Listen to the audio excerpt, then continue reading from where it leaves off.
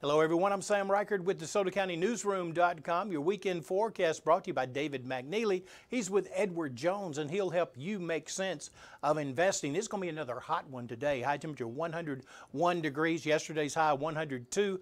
Low tonight 72 degrees. Southwesterly breeze 5 to 10 miles per hour. I believe that should be 76 degrees for a low tonight. And then Sunday, a cold front. Yes, I said a cold front. Well, a not so hot front moving through the area. Cloudy in the morning with a 40% chance of thunderstorms. High temperature 89, low of 70. Winds from the northeast 5 to 10 miles an hour. And then Monday, mostly sunny. High temperature 86 degrees with winds from the northeast at 5 to 10 miles per hour.